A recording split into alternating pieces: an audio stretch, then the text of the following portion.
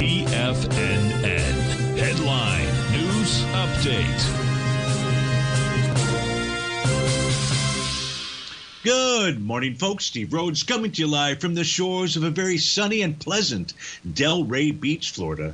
This is your 11 a.m. update, and we begin our day with a mixed bag. The mix goes like this. You have the NDX 100, NASDAQ 100 trading down 37 points. Semis are up 129.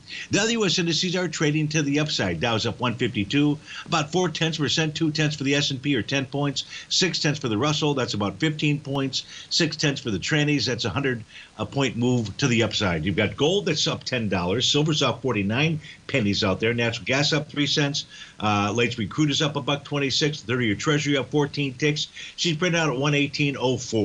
Let's figure out what all that means by looking at that 9-panel market update chart. We begin with the ES Mini upper left-hand side.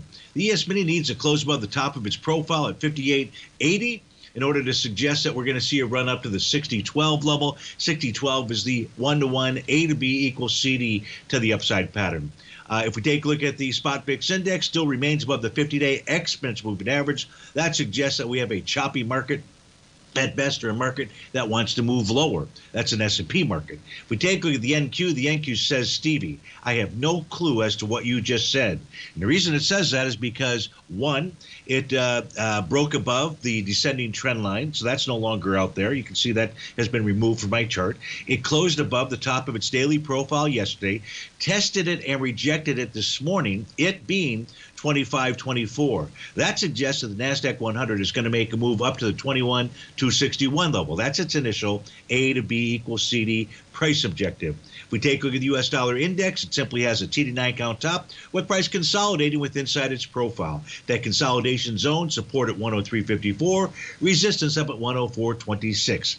Gold has attained the 1-to-1 A to B equals CD pattern that takes us back into February. Is that February of 24?